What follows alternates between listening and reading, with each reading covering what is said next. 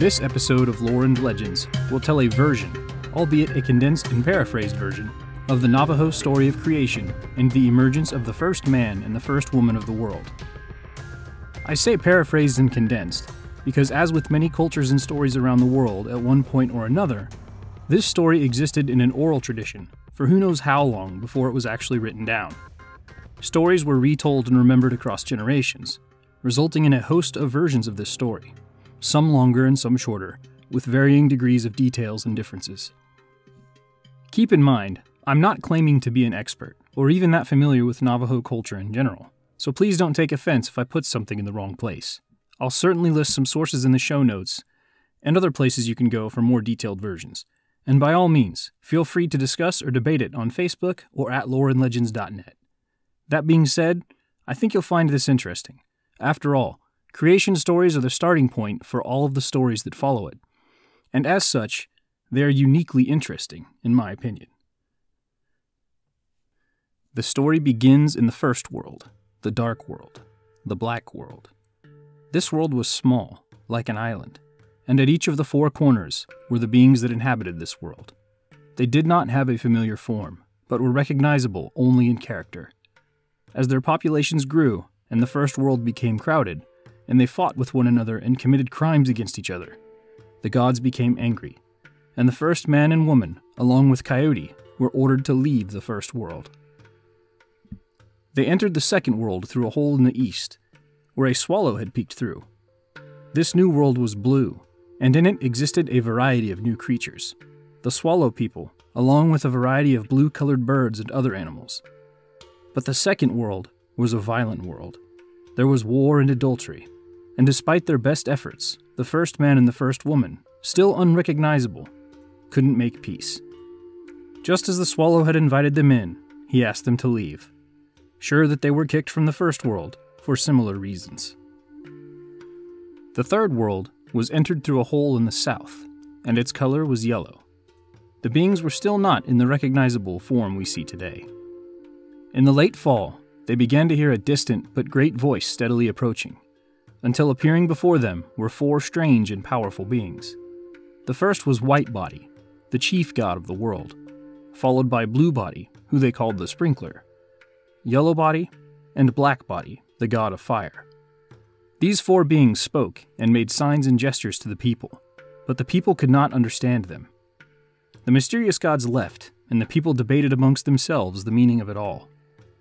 The beings returned for 4 consecutive days, but were never understood. Until the fourth day, Black Body, the god of fire, stayed behind. He spoke to the people in their own language. You don't seem to understand our language and signs, so I'll tell you what they mean. So he told them that he and the other gods of this world wanted to make them into forms like their own, with arms, legs, hands, feet, and teeth. He told them they would return in 12 days, but that the people smelled very bad and should wash themselves before they return. On the morning of the 12th day, the people washed themselves. The men dried themselves with white cornmeal, and the women with yellow. They could hear the four gods approaching in the distance. The gods laid a buckskin on the ground with the head facing the west. On top, 2 ears of corn, one white and one yellow, with the tips facing the east. Under the white ear of corn was placed a white eagle feather, and under the yellow ear, a yellow eagle feather. Another buckskin was placed with its head facing east. The gods told everyone to stand back and let the wind through. The wind blew between the buckskins, and 8 more gods appeared. They were called the Mirage People, and they circled the objects 4 times.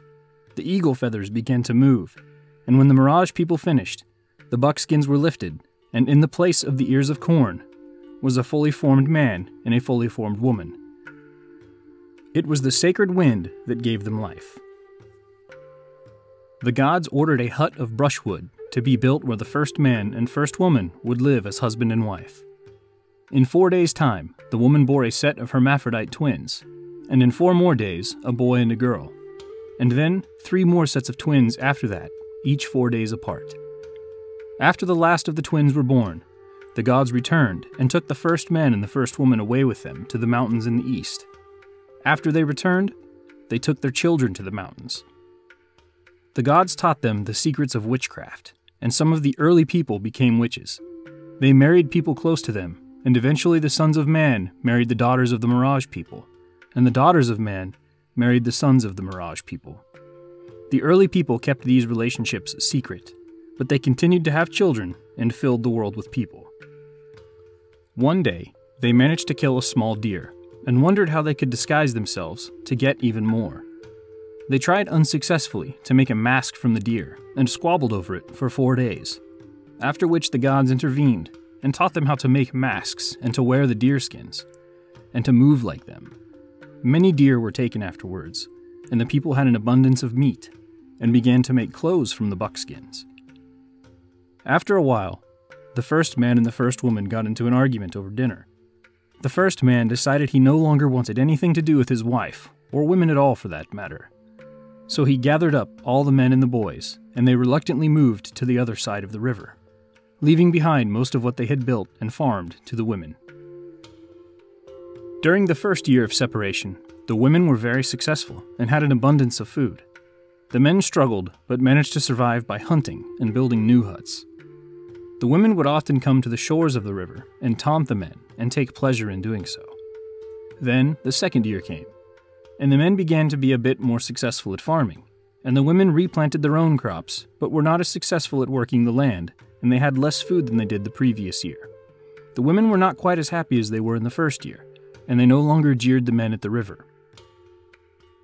In the third year of separation, things were very different. The men were now successfully farming in addition to hunting, while the women's crops had dwindled significantly. The women took to gathering wild nuts and seeds, but it wasn't quite enough. Some women began trying to cross the river, but disappeared under the current. In the fourth year, the women's camp had become unlivable, and the men soon realized the women would starve. And they also realized that without women, their own numbers would age and dwindle until there were no humans left at all. So, they built rafts and ferried the women over to their side of the river, but they soon realized that 3 women were missing. They could hear them shouting, but it had gotten too dark to rescue them. Distraught, the mother and her 2 daughters jumped into the river to swim across. The mother made it, but the daughters were taken captive by a water monster. They searched and listened for the girls for 3 days, but could not find them, until the 4th day, when White Body and Blue Body, 2 of the gods of that world, appeared to them and gestured under the water and opened the waters for the first man and the first woman to search for the missing girls. Coyote went along with them. They searched the great house of the water monster until they found him with the missing girls and 2 children of his own. They demanded their children be returned, and with them left the lair of the water monster. But no one noticed that Coyote had stolen the water monster's own children as they left. The next day, they awoke to animals running through their camp.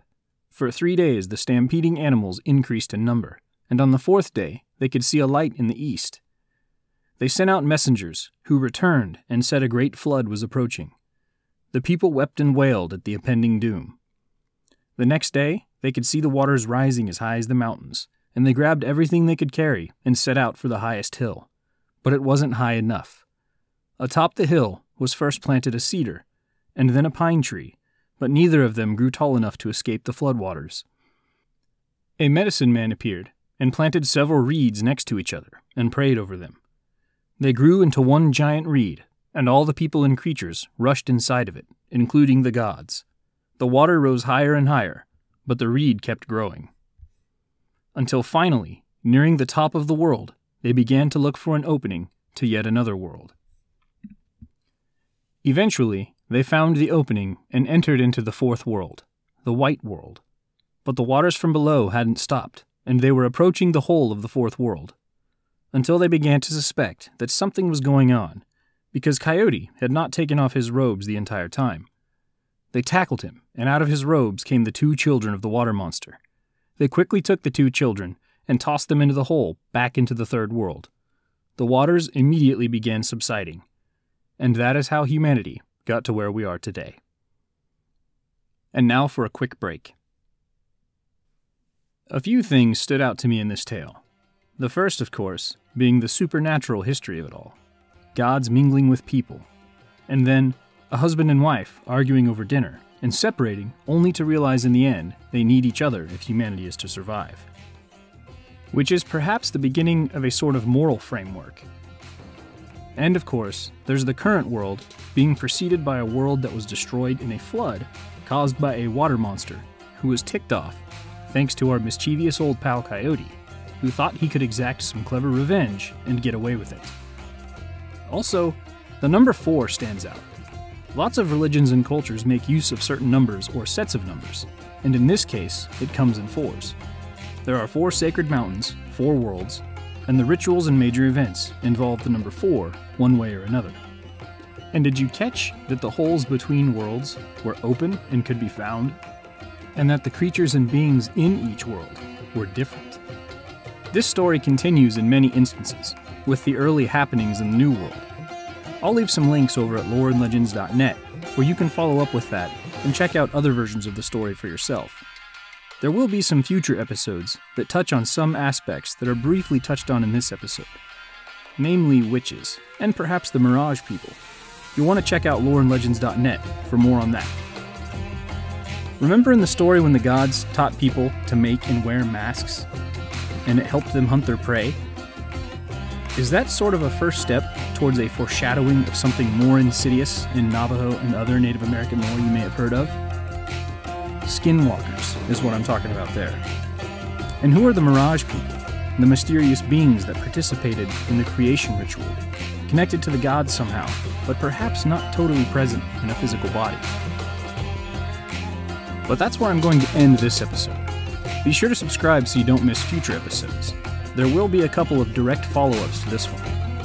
You can also follow me at facebook.com/loreandlegends and on minds.com, where you can find my handle @ObiWade. And of course, the official website, loreandlegends.net, where you'll find even more show-related content and episode links. This episode in particular, I feel like there's a pretty good blog post that's going to fill in some good details and give you some other places you can go look for more if it interests you. Also, if you like the podcast, consider chipping in at paypal.me/loreandlegends. It's greatly appreciated. Again, check out the episode description for links to all of these things. That's all I had for this episode. See you next time.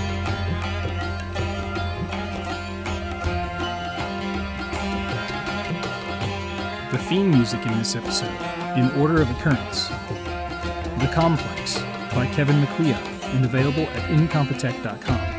Licensed through Creative Commons by Attribution 4.0. River Fire by Kevin MacLeod, available at incompetech.com. Licensed by Creative Commons by Attribution 4.0. Jalandar by Kevin MacLeod and available at incompetech.com. Licensed through Creative Commons by Attribution 4.0.